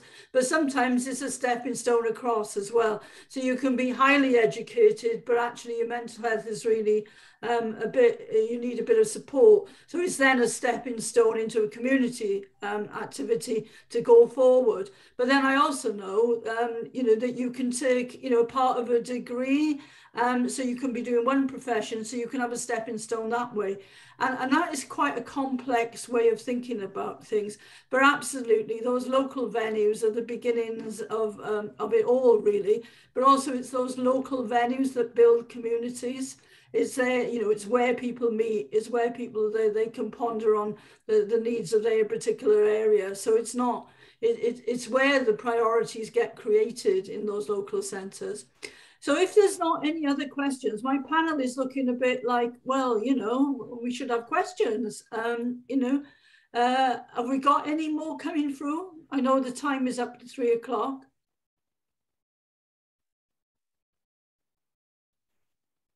Okay, no formal questions for the Q&A. I've just got one last question for you all. You know, taking in the same order. If only one thing happens between now and the new year, what would be the one that had the most impact? One thing, one short sentence. Yeah. So if I start with Catherine. Right, this is the unfortunate thing of going first, but the thing that comes to mind for me, which I think needs to be addressed and would be such a huge development for us, is to recognise education as a really important aspect that supports social prescribing once and for all. Brilliant. In prescription. Brilliant. Okay, Kieran. It's a tough question, Sue. So one thing before, well, so you know, possibly a boring one, but actually, I think the bill is due to pass stage 4 and get royal assent in the summer, and I think making sure that that bill is passed in a way that actually does incentivize and facilitate better join up rather than competition between different parts of the sector could be transformational, actually. And I mean, just to touch on your point, I think there is a lot of collaboration going on at the moment, and there's very good models out there, but there's something about scale and there's something about visibility, I think, that could help that to develop those collaborations further. Yeah, visibility, I think, is the key to that. Phil, are you with us? You're not on my screen at this moment. Yes, I'm here. So what would your one thing between now and Christmas? To partly answer your question again about why haven't we been collaborating, we've never had a platform like we've been offered now by this government, that external group, etc. What I'd really like is for us to grab hold of that and really work hard at it between now and the end of the year, and actually get some definite decisions laid down so that all providers know where they're going. Brilliant, Phil. Yeah, you can self-organise now. I think you've been given permission to do that. And Kelly, last word for you, really. For me, I think the funding needs to be flexible, having a joined up approach, and awareness of all providers of the funding opportunities that are available. Actually, you know, things are getting tighter, inflation rates are rising. We don't want informal, non-accredited courses to be the first thing that goes, really. It's essential not to cut them. And on your point of collaboration, the partnership that I chair is extensive, actually. We're embryonic, we're voluntary merged, and it stems from having the third sector represented, employers, Aberystwyth University, Swansea University, the college, and 2 local authorities. So it's starting, but it's very much in its infancy. That's brilliant. And I do have 2 questions now. And it is quite interesting on the adult community learning side of it, on the sort of non-accredited, because in England, the devolved areas, you know, like Manchester and London, they couldn't understand originally the worth. You know, they wanted to put all their monies into level 3 and above. After 2.5 years, they suddenly realised, well, not suddenly, quite a bit of lobbying has gone on behalf, but they suddenly realised that gives them a lot of agileness. It allows them to do what learners need really quickly. And whether that is reacting, you know, to the refugee crisis that we sometimes see, or to the, you know, unemployment in certain areas because of redundancy.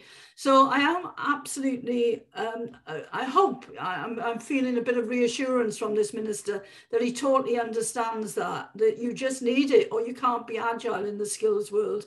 And one of the questions is on free ESOL provision for all at entry level. Well, it's amazing me to be able to say, but in England last week, the minister more or less announced that. So we need to make sure that that now happens in Wales, because you can't be behind, you've been in front on everything in this area so far. And then Catherine, one question for you is, what kind of support you feel awarding organisations can support providers, especially in that sort of ESOL area? Well, I think it's really important to understand the issues and to work with awarding organisations. Again, that collaboration coming into it, talking to the partners across the ACL space. I think we would need to draw on our curriculum leads to determine how best to arrange that support. But I think it's about exploring the issues, coming together and trying to resolve any potential bureaucracy or barriers in that respect. Okay, brilliant. Well, that's my time over with you. I'm going to hand back to David now. Thanks for that, everybody, and thanks for your contributions there. I'm glad it's been wonderful to be on something where we're all smiling. So over to you, David.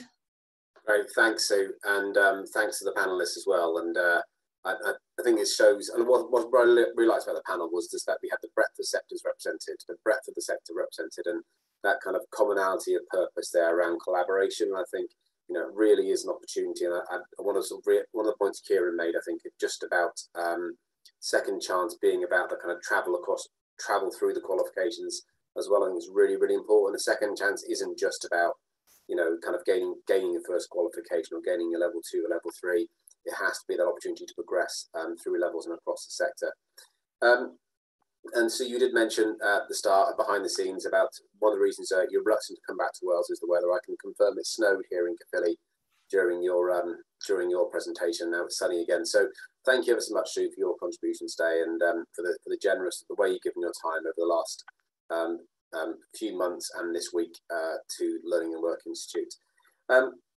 Very conscious now of time. We're a couple of minutes over, but I think that the conversation was so good. So we are going to have the final session is going to be the workshop, the Tithe workshop. So there's a link that's just been posted into the chat. And I think what we'll do to allow people to come for a break, we'll begin that session at 3:15, if that's okay with participants. Give you a chance to go and grab a cup of tea or a drink or something. Thank you ever so much for everyone who's attended today, the Minister and all the other speakers. A big thanks to the team at Learning and Work Institute. Some of you have been battling through sort of COVID and other things in the last couple of weeks, and particularly to Wendy for her work in pulling all this together, and Kay for organising lots of stuff behind the scenes and the speakers. So thank you ever so much. We're hoping there is a real opportunity that when we come back next year for this conference, we'll be able to see a substantial amount of progress on this agenda. And thank you. I would normally say safe travels home, but obviously most people I think are at home. But I hope most of you will be able to join as well with the workshop shortly. Thanks ever so much, everyone.